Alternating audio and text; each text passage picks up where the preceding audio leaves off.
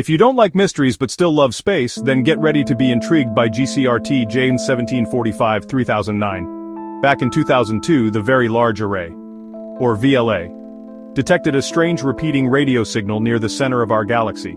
It was unlike anything scientists had seen before. Named GCRT J1745 3009, this signal has been puzzling astronomers for over 2 decades. Is it a new kind of neutron star? Or could it be something even more exotic? The signal switches on and off, almost like a cosmic lighthouse, leaving scientists scratching their heads. This mysterious source could revolutionize our understanding of the universe. We're talking about a whole new class of astronomical objects, folks. Until we gather more data, the true nature of GCRT J1745 3009 remains a tantalizing mystery. So, next time you gaze up at the stars, remember, there are still so many secrets out there waiting to be uncovered. Keep wondering, keep exploring, and stay curious.